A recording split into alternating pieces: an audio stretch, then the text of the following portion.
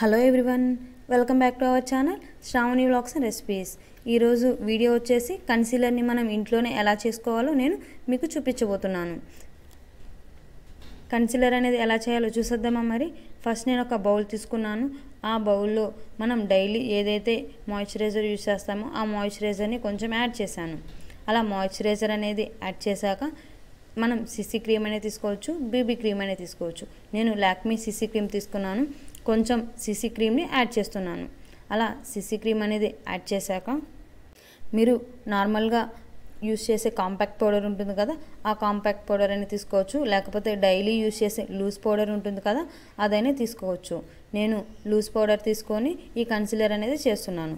కొంచెం loose powder అనేది add చేస్తున్నాను. మనకి ఆ సిసి క్రీమ్కి మాయిశ్చరైజర్కి సరిపడిన కొంచెం పౌడర్ అనేది యాడ్ చేశాను. అలా అన్నీ యాడ్ చేశాక ఒక క్లీన్ బ్రష్ తీసుకొని ఆ బ్రష్ని నేను ఈ మాయిశ్చరైజర్, సిసి క్రీమ్ అలాగే ఈ పౌడర్ అంతా బాగా మిక్స్ అయ్యేటట్లు కలుపుకోవాలి. అలా బాగా మిక్స్ చేసుకోవాలి. అలా బాగా మిక్స్ చేశాక మనకి కన్సీలర్ అనేది రెడీ అయిపోతుంది. నేను ఆల్రెడీ ఒకసారి నా హ్యాండ్కి అప్లై చేసుకొని చూపిస్తున్నాను. ఒకసారి మీరు కూడా చూడండి. ఈ కన్సీలర్ అనేది బయట కొనాలంటే 300-500 పైనే ఉంటుంది.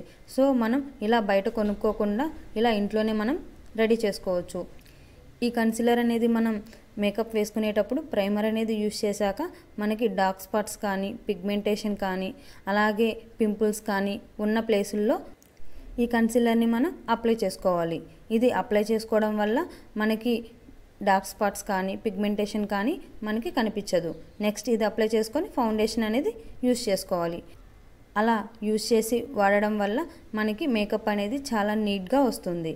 మీరు ఫస్ట్ టైం నా వీడియో చూసినట్లయితే లైక్ చేసి, షేర్ చేసి, కామెంట్ చేయండి. అలాగే ఈ వీడియో మీకు నచ్చినట్లయితే మీ ఫ్రెండ్స్ తోటి, మీ ఫ్యామిలీ మెంబర్స్ తోటి షేర్ చేయండి.